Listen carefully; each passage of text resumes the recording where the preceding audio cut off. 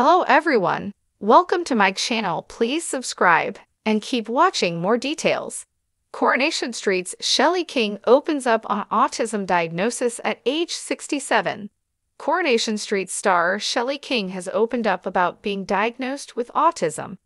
Recognized among soap lovers for portraying Speed doll co-owner Yasmin, the 67-year-old originally went public with her autistic testing a month ago, and now things have progressed.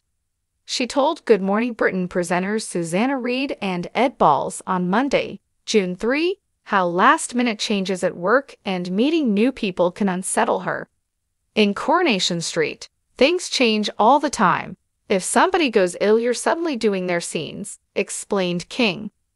On my first day 10 years ago, when I went into the studio, I hadn't met any of the cast before. I find that very difficult meeting new people. So what happens in Coronation Street took me a good few months to actually get to know the people I was working with and therefore feel comfortable. I'm not used to change. Change is not a thing that actually helps me. Speaking to the Mirror about making the leap to get tested, the soap star previously shared, "I've always had a temper, I'm very pedantic, and I like to plan things. Simple things that people take for granted have not been easy for me." She added, "I don't think 67 is too old, it's never too late. It's been a great outpouring and it's making me less scared of my life, and that I'm not doing things right." Most actors are damaged in some way.